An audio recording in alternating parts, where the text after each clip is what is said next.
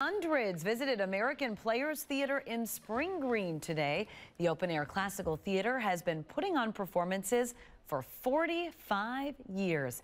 I've been there a few times. It is a great location. Today, an auction, live music, and wine pool were just a few activities held at the venue in celebration. Some of today's visitors have been attending shows since 1980. I just heard stories from people who were like the first summer, they tell me their story. I've heard 6 things I didn't know actually happened. And that's what it's about. It's about the celebration of how many people have built this place.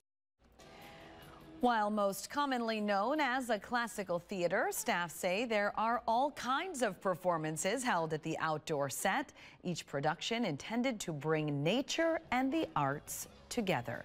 If you have